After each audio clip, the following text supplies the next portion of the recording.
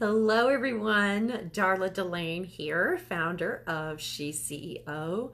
And today I want to talk about being and feeling and acting open, being open, feeling open.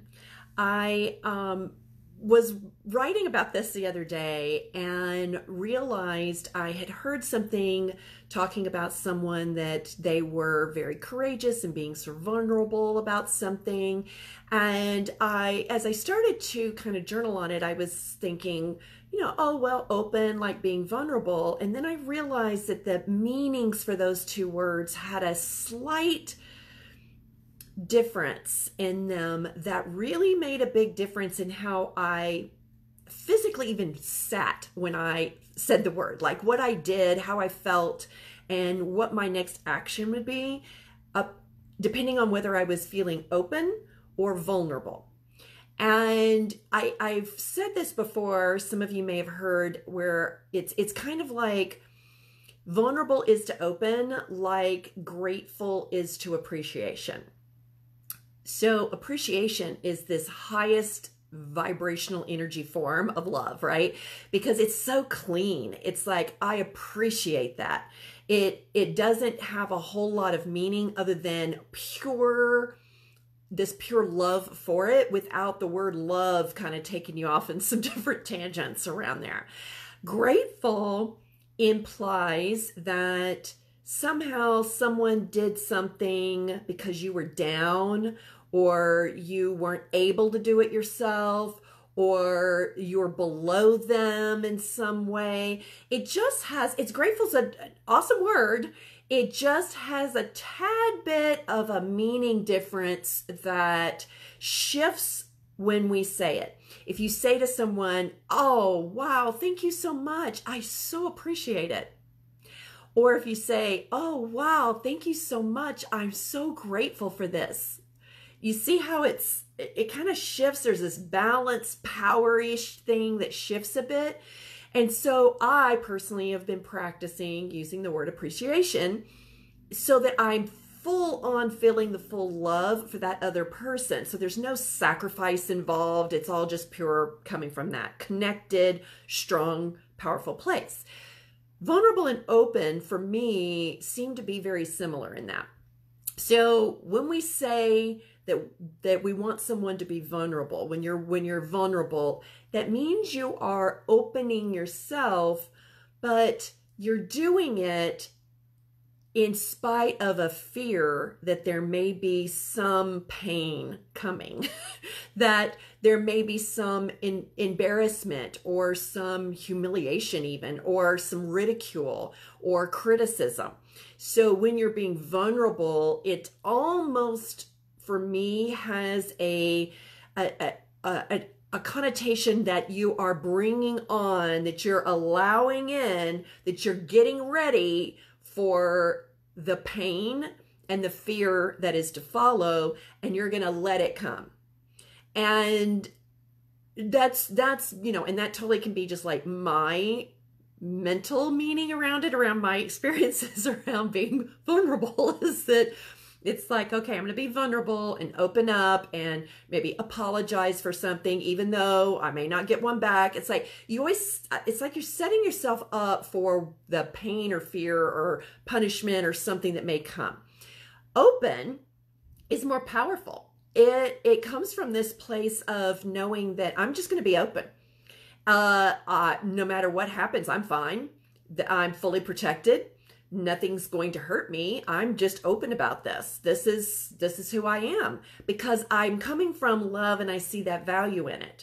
Same thing about when you're thinking about business. If you are open in your marketing, you are displaying fully the truth of who you are and your business is and your service and those type of things. If you're being vulnerable in your marketing, it's like you've been hiding and you're going to kind of peek out. It just has a different energy behind it. So being open is like this space of that you don't have to feel the need to get protected, because you already are. And when we're being open, sometimes we think about, okay, I'm going to be open about this. So we slowly open the door, right? We slowly open to the world, our truth. Let me show my truth. That's really vulnerable instead of open. Open's a lot more, open the door, here I am, I'm going to say who I am and what I'm doing. Whereas vulnerable can be a little more slower. We might have some pain that may be involved in that. So as you are moving forward in your business as a business owner, being open is this awesome way to be and feel when you are collaborating with other people.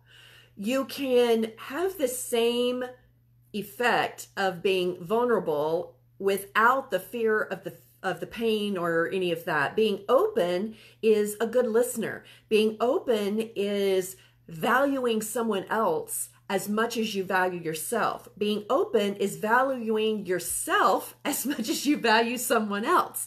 And this connection to source in this openness allows these sparks of creativity to fly, allows the vision to be more open, allows the possibilities. I'm open to the possibilities. It's this allowing that widens that path of resistance, right? And gets you in this this place of real, it comes from self-love and love of others, both.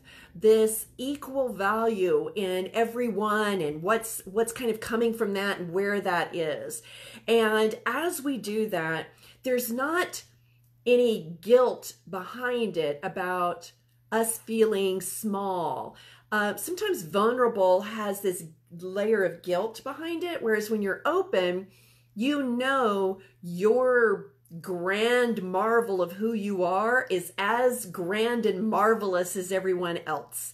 And so this openness comes from this really powerful, empowered place of moving forward, allowing things to happen. When you are open in your business, you are open to creative, inspired inspirations to come rather than hesitating and waiting, and you don't have as much trust for yourself. Being open has full trust in your knowing that all is well, that you are coming from that connected place where the path of your resistance is open and you're allowing in clients, you're allowing in finances, you're allowing in relationships, you're allowing into your life because you are open and ready and knowing that you're fully protected and you are fully in your space of empowerment as you do it. There is no fear attached, no distortion to it. There's not that, now I opened up and now what's going to happen. Being open is not hesitant. It is door open. It's not like you're coming through this little shady place. You know, open is open. It's either open or it's not. It's like it's either coming from love or it's coming from fear. And that's how that open place helps you in your business as you're moving along, getting the relationships to work even better, getting everything that you're doing in both your business and your life to be able to flow much easier and with much more energy behind it. Openness has a real energized energy to it. It's like, okay, I'm open. Let's go. What's happening? And it's this readiness that is already there. This eager anticipation of what is coming in your life, this eager anticipation of what's next, because you've already created it over here. And now it's this allowing it in time. You already know what this business is you want to have, what this team looks like, what your rock star life is going to look like. And now you're open to the plethora of different creative ways that this can occur. And as you are, and you don't have the attachment on fear, you don't have the attachment on needing to protect, you don't have the attachment on that, you've released that, and now it can come to you so much easier.